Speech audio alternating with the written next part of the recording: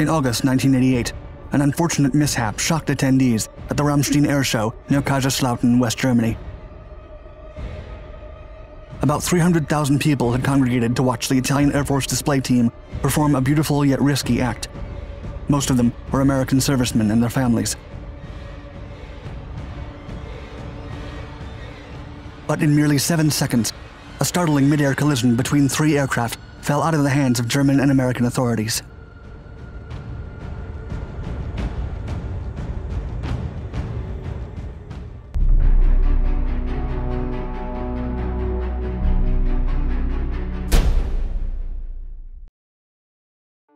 A world-class team.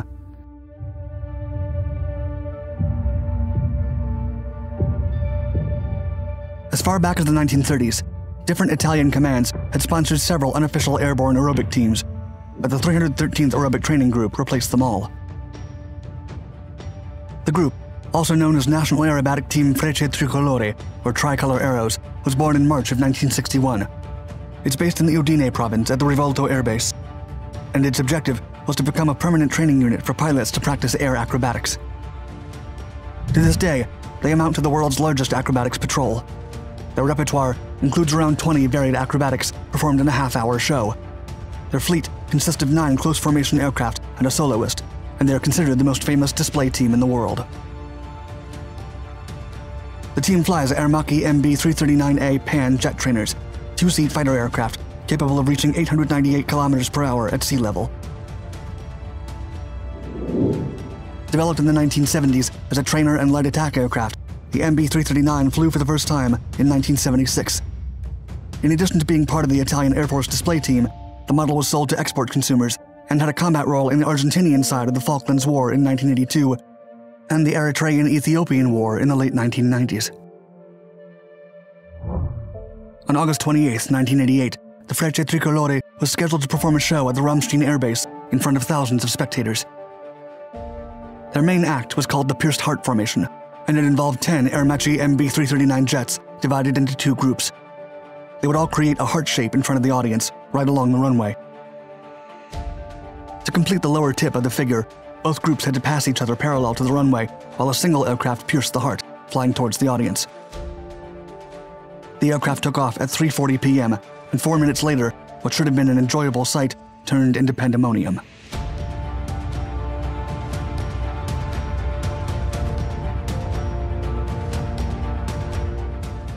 Chaos.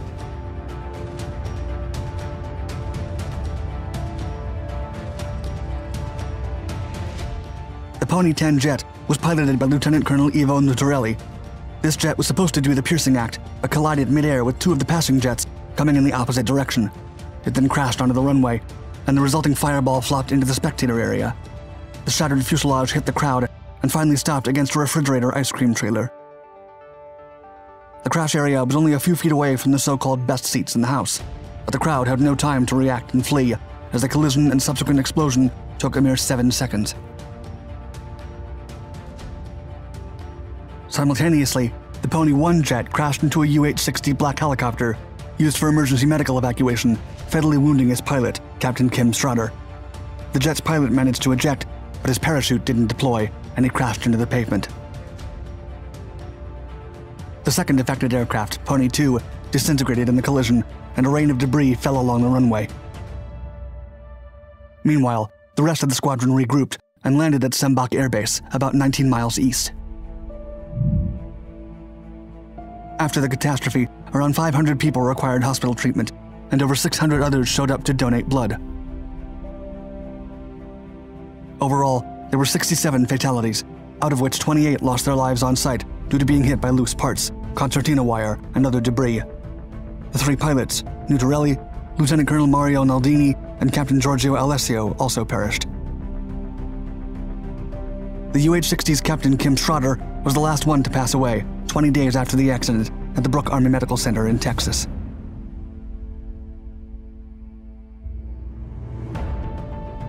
Out of control.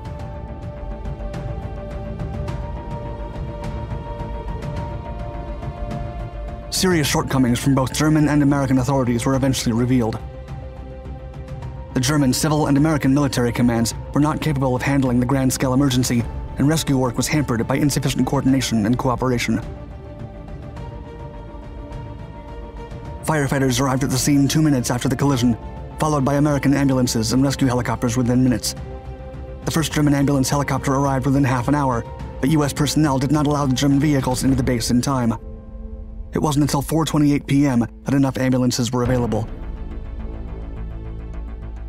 Although the American vehicles were the largest and quickest means of evacuation, they lacked sufficient treatment resources. And to make matters worse, it became highly complicated to find the injured among the chaos. A doctor over the radio detailed the magnitude of the situation, quote, "Not all the injured people are transported away by helicopter or ambulance.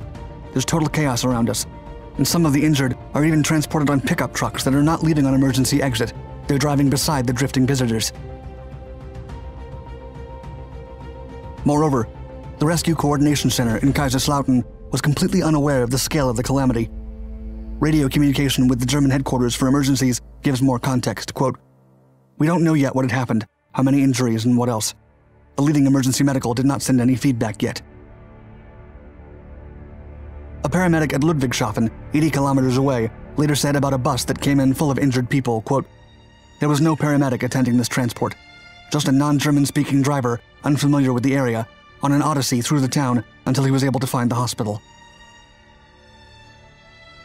By 6:05 p.m., a paramedic from an ambulance helicopter stated, quote, "We found a large number of severely burned, badly injured people, absolutely unaided."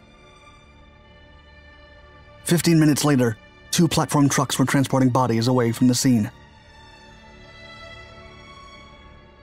Aftermath.